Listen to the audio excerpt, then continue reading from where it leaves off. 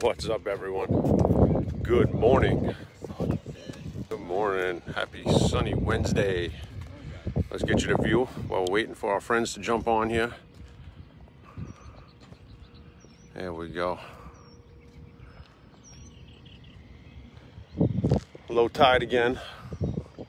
It's got to be a full moon. Tide looks super low. Looks super low. Who's getting on? Who's getting on?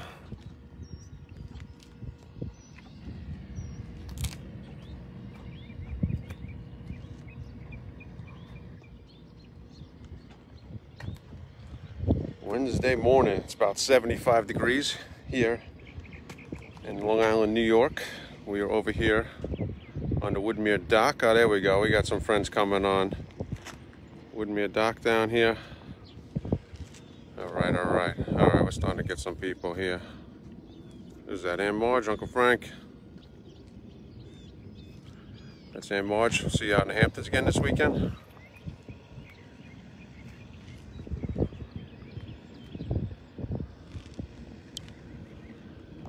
All right.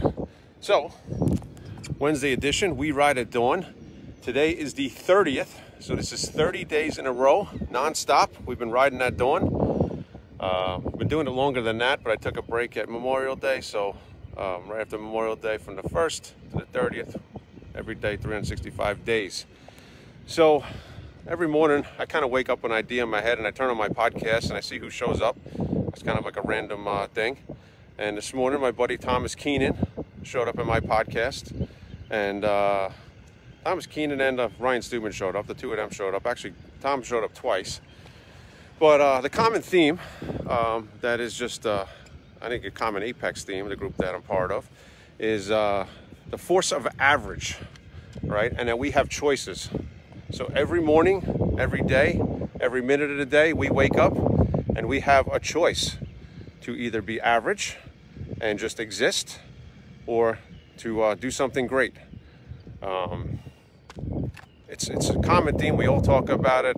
FYE, F your excuses. Don't be average. It's a lot of us choose to just exist, and basically, you got to ask yourself, what are you giving to the world? What does the world get out of you? What are you giving to your friends? And at the same time, who are your friends that you're surrounding yourself with? Do your friends push you? Do your friends challenge you? Do your friends hold you accountable? Do your friends call you out? A shout out to my good friend Jessica and Benny too. Called me out yesterday morning, put me in my place, which I needed, and I appreciate that. Do you sugarcoat things for the people in your life, or do you tell them how it is and help them grow? You got to keep it real. And make sure that you're pushing everyone to be a better person. Make sure that you're giving back to the world. Make sure that you're supporting the people in your lives. And avoid being average. You know, we were put here in the world for a purpose. God put us here to do big things. And just existing, just going day by day in the hamster wheel. You're not serving yourself. You're not serving the world. So jump out there. Get some stuff done. Do the work. Don't make excuses. Hold yourself accountable, hold your friends accountable. Make sure the people you're surrounding yourself with are pushing you to be the best you can be. So that's today's message. Beautiful Wednesday morning. And of course it's Wednesday, so Father Eugene's here. Sure. There's Father Eugene. And then Greg's in the back over there. He can't get enough, so he's jumping up and down off the benches and whatnot. Yeah. Greg, last Friday, completed the Murph Challenge. Did over 53-mile run for the Murph. It's a fundraiser. So that was last Friday. Greg is definitely not average. Greg's a beast. You see him running through town with the flag. You know, I haven't seen you running through town with the flag lately. You still doing that? I did, like the week before. Did you? Yeah. Yeah. You see, runs through Malvern with the flag. I was more in Westwood. Training. I think he's got up his game because we're not seeing him enough. He only did 53 miles last Friday. It was only 53. So Greg is someone that pushes me. I see him out there killing it. So this morning I gave him a little shot and said, let's go. And he rose to the occasion, and we're here. So, how much money did you raise on the Murph? 3,200. 3,200 bucks raised for charity on his 53-mile run. That is not average. That is what we do. That's how we give back to the world, and that's how we do big things. That's how we push each other. So, that said, let's get on to prayers, because time is kicking and we got to get to work. So we get to put Greg on the spot now. Father Eugene. Yeah. Silent prayer. If I'm on the spot. Silent prayer with Greg. Silent prayer. It's already a sunny day, already sunny, and then we thank God for the gift of life. Thank God for the gift of another beautiful day. We thank Him for also the company we keep. Brian, Greg, and then all our friends here and out there. Unlike Brian said, the sky is always said to be a limit, but who said the sky should be a certain point. Yes. And so aim high and higher, and then whatever that comes will be your best. So continue to pray for the best, that God will give us the strength to always aim higher and to do our best. And when you give in your best, the result is always the best. And so we pray in the name of the Father, and of the Son, and of the Holy Spirit. Amen. Our Father, who art in heaven, hallowed be thy name. Thy kingdom come, thy will be done, on earth as it is in heaven. Give us this day our daily bread. Forgive us our trespasses, as we forgive those who trespass against us. And lead us not into temptation, but deliver us from evil. Amen. Hail Mary, full of grace, the Lord is with thee. Blessed are you amongst women, and blessed is the fruit of thy womb, Jesus. Holy Mary, Mother of God, pray for us sinners now at the hour of our death. Amen. Lord, listen to our prayers as we come to you this morning and always, in the silence of our hearts, in our difficult moments, in everything we do, that you may be there for us to strengthen and to encourage and also to bless. We ask you to bless everyone today, protect your people as people and all of us go about our businesses and activities. And we ask you most importantly that you will take care of all the families that are in great grief, especially the Combo house collapse, that God will continually do His miracle and heal all those in the hospital.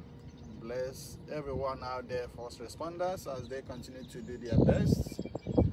Most importantly, we ask you, God, that we will always be there for one another today and always. And whenever we call upon you in faith, may you always answer us. You will live and reign forever and ever. Amen. Amen. The Lord be with you.